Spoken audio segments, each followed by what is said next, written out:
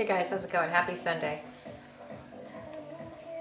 I just had issues looking at my dirty counter. It is Sunday, and the reason I know it's Sunday is because my friends left very early this morning. I believe they are actually home already. God, they were like getting up at 5 o'clock. Poor Kelly and Aubrey. They came up here for the Miami Notre Dame game, which sadly Miami apparently got beat. Cheers to you Miami people anyway, not only because Miami is my favorite city in the country, but also because I despise Notre Dame.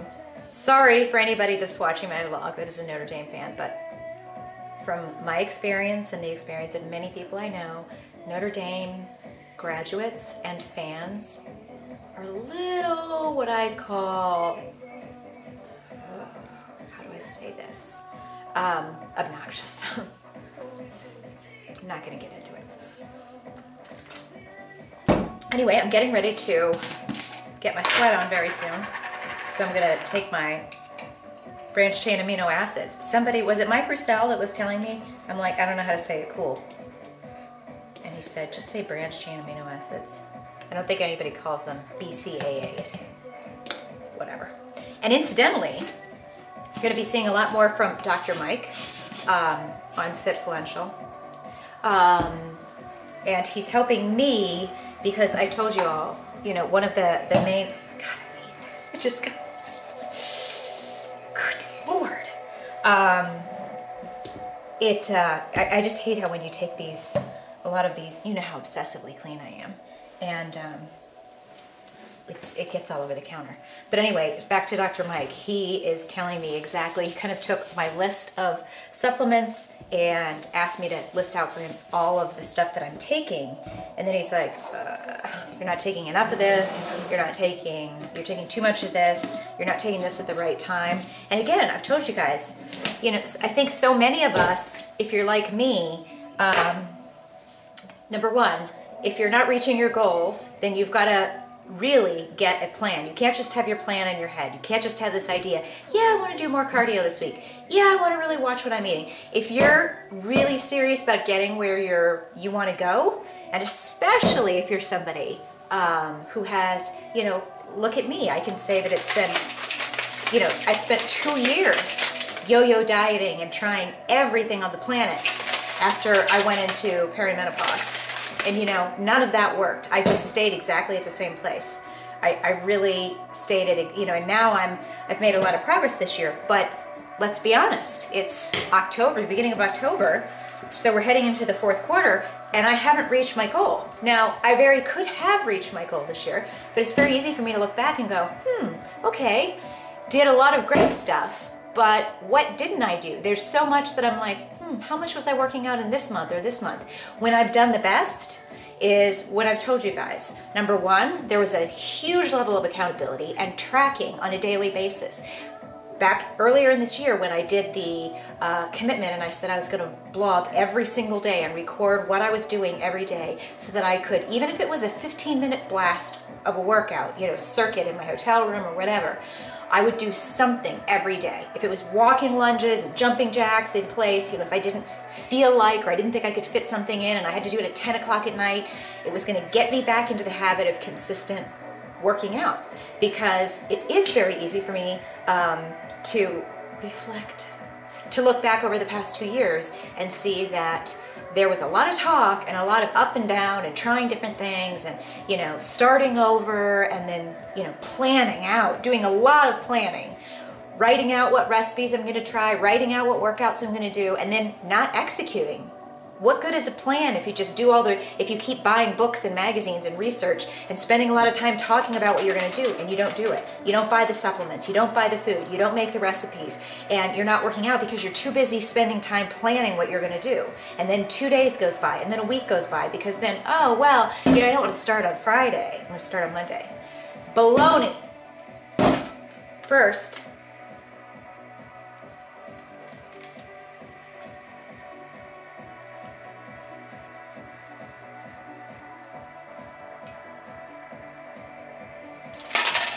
random observation. I've noticed that all of these drinks like, you know, this, like glutamine glutamine, like the Genetics HD, they're always in like fruit punchy flavors. And protein shakes are always in like chocolate or cinnamon, or you never have a protein shake that's flavored like a juice. You see what I'm saying? Totally random. There's absolutely no point to me sharing that, but it's pretty much everything I say in all of my vlogs is like that.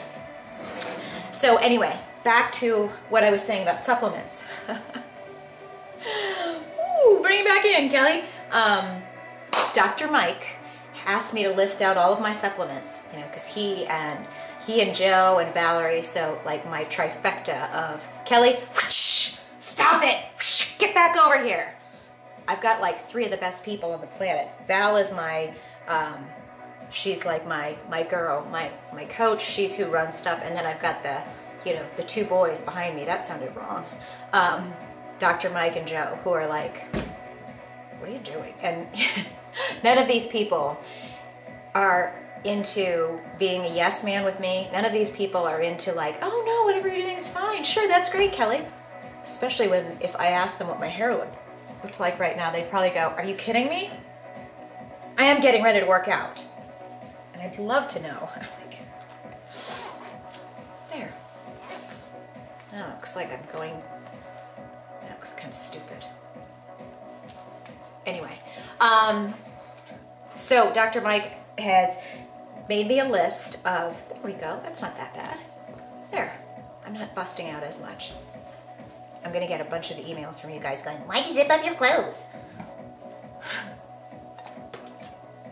So he has, I now have every single day a plan of when it is optimal for me to take, you know, my Physio Burn, my Genetics HD. In fact, what he told me about my Genetics HD stuff, I told him that I don't do well. So the Genetics HD stuff that I've been taking, there is the Pro Sculpt that I take in the morning. The Physio Burn is the packet of pills that I've been taking at dinner once. And then there's the, what's the other one? It's the pills that you supposedly take on an empty stomach, that if I take on an empty stomach before my workout, my entire workout, I'm like, it just doesn't work for me. I don't know if it's the empty stomach thing or whatever. I don't think it's the pills. I think it's the empty stomach philosophy. But anyway, he told me, stick with my Pro Sculpt in the morning, and then I need to be taking 2 packets of the pills. He's like, I actually read the, you know, white paper that comes with it, and he goes, you really should be taking 2 of the pills, which is muy interesante, because first of all, I did not read any literature that came with it, and secondly, I didn't know I was supposed to be taking 2. But anyway, he's mapped out everything I'm taking. He told me to cut the Trader Joe's stuff I was taking, which is the zinc, magnesium, calcium thing, because apparently I'm getting enough calcium over here. So all that to say, he analyzed everything that I'm going to be taking, that I've been taking, cut stuff, changed it around to when I'm taking it so it's optimally effective, so it actually has a purpose. And Dr. Mike kind of knows what he's talking about. You're also going to hear a lot more about and from Dr. Mike. You'll be able to get to ask him questions via Fitfluential. We are going to be launching a lot of cool stuff on our YouTube channel. So I got that from Dr. Mike. Val is, you know, I can, you know, obviously talk to her, and I said, I've really got to get back where I'm doing a program. Because I started, you guys saw me, I was getting scatterbrained again. Oh, I'll do CrossFit, I'll do this, I'll do that, I'll do yoga, and I'm going to do all of it. And then I end up doing all running, and I'm just over that. I really have not been doing my weights as much, and I feel it. I just feel fluffy. I don't like that. I'm all about, it's time to get back in the gym. And my new focus, I really, and I told Val this, I said I really want to edit.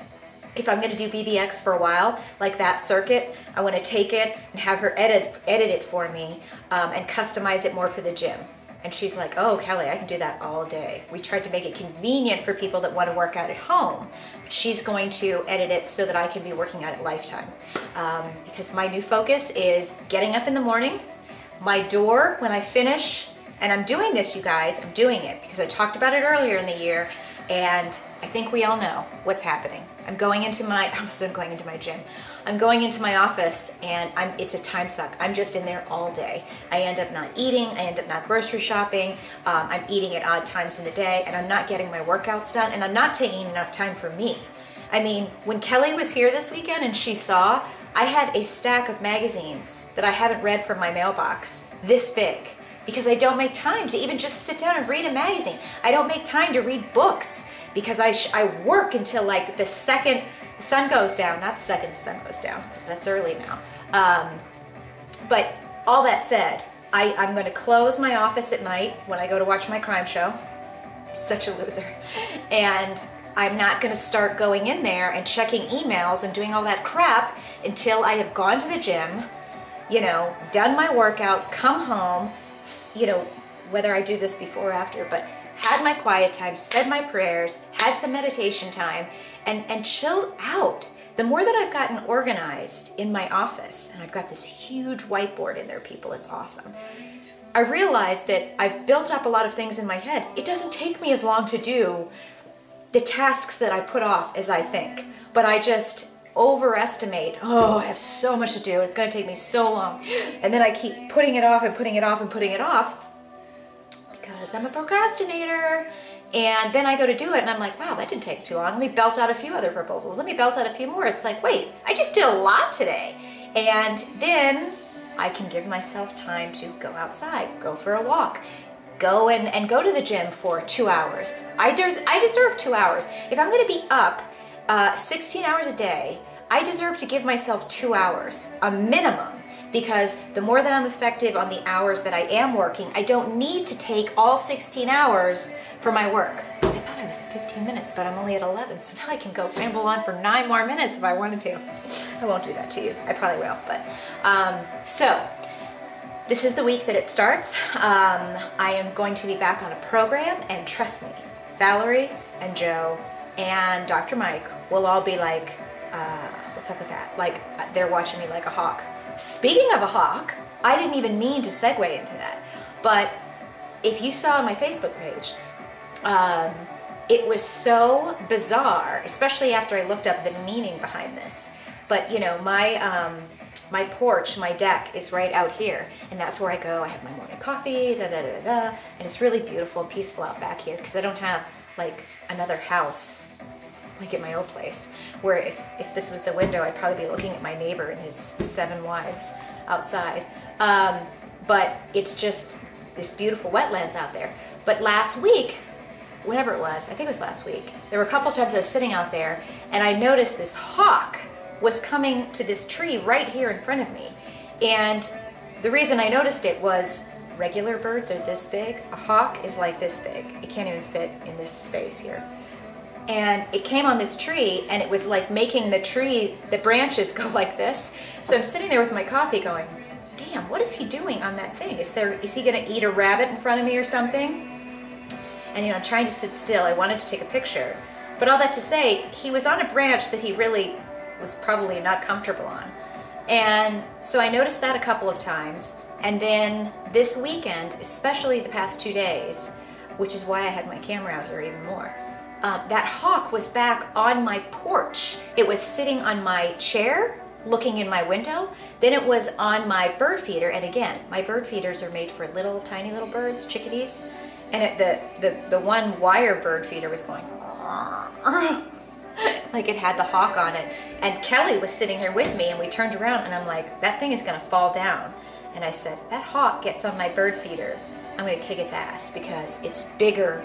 You know, my bird feeder's like this big. The hawk was like this big. So then it was staring at us there. Then it was on my baker's rack here. Then it came back and it was on my chair. And it was on the phone with my literary agent. And I told her, I'm like, I have to go. I've got to get a picture. There's this hawk on my porch. And she's like, oh, Kelly, oh my God, do you know what that means in Indian folklore? Blah, blah, blah. I'm like, she goes, that's a sign from God or whatever. And, you know, I kind of thought, really? But then, of course, I Googled it. And apparently, if a hawk either starts following you or shows up in your life in that manner, it's not normal. Neither am I. But it's supposed to mean, you know, if you believe in signs or whatever, it's supposed to be something good. It's supposed to be like that God is speaking to you and that it's supposed to be an indicator of good things to come. So that was pretty cool. What was I saying before that? No idea. But I am getting ready to do a workout. I've got my getting proactive with my supplementation so I know what to take when. That's being mapped out with the kind advice of Dr. Mike. And then I am getting myself back on an actual plan. So I don't just, you know, go into the week and go, what do I feel like doing today? And, you know, I get up on Monday and then, oh, I end up getting busy, so then I'll work out later at night. I really don't even know what I'm going to do. I just get in my workout clothes and then I go with what I feel like. Well, then it gets to be the end of the week and it's like, So I've gone running 3 times. I did kickboxing and then I did some core. Oh, crap. No. And I just feel my body's missing weights, my body's missing yoga. I've got to have a planned system. And that means that it'll be my circuits, my cardio, and then I can add in my yoga as like extras. But just to have a plan. I've got to have a plan. I've mapped out the weight that I want to lose. I've mapped out my measurements on a spreadsheet. And I have the goal of losing 2 pounds a week before a certain amount of time. And I have it mapped out exactly what I'm supposed to be eating, what my supplements are, so that I can hit my goal weight by the end of the year. There's absolutely no reason. I have more than enough time to hit my goal weight by the end of the year. And that's what we're going to do. But I'm going to measure it every week instead of starting to measure it and then getting 6 or 7 weeks into it going, oh, I haven't really checked, and then, oh, I was going on that trip, and oh, well, this week was bad and I forgot to pack. It's like, no, it's on. So I am doing what I've never done before. I haven't done this all year. I have not put everything on paper. I've talked about putting things on paper. I've started to write out my my journal, but you know what? If you fail to plan, plan to fail. And if you're not getting, you know, the results that you want, then what is it that you're not doing? Figure it out and then amp it up. Don't just talk about amping it up. And that's what I've been doing, is way too much planning and talking about planning as opposed to just doing it. And now I know that's all there is to it. I mean, like, I am not gonna not do it. Sorry, I thought the hawk was back. So I'm gonna go get my sweat on, and hopefully my hawk will come back and I will capture it on video so you guys can see it. But golly, how did I get up to 17 minutes in a second? I gotta go. I will talk to you guys later. Have a good Sunday. And oh, by the way, thank you all for your emails and comments and stuff about my parents. I appreciate it. They are in very good, psyched up spirits, and we are going to hit it head on and certainly, you know, learn stuff. It's a squirrel. I think he's getting ready to attack my bird feeder. I need to go out. It's war. This little thing pisses me off. And I used to love squirrels. I have to go. Stop it!